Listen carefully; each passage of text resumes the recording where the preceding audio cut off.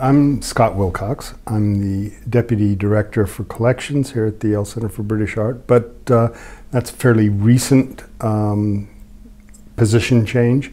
For over 30 years, I've been a curator in the Department of Prints and Drawings here.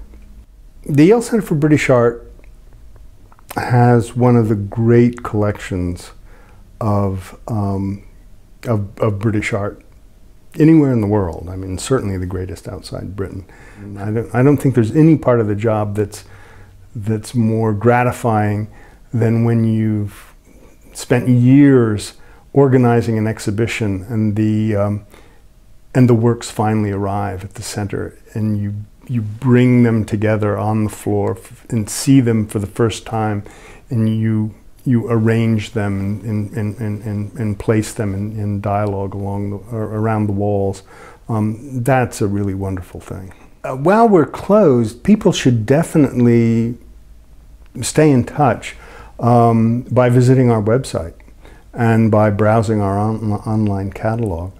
But I would also remind people that that many of our great treasures are going to be incorporated into an exhibition across the street at the Yale University Art Gallery, which will run from March 6th to July 26th.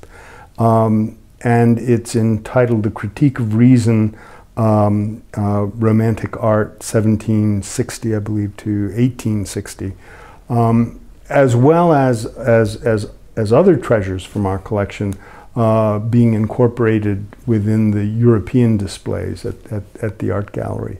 I would agree with the founder of the institution and of the collections here at Yale that British art is greatly underappreciated and is of, to use his own words, a particular order of excellence.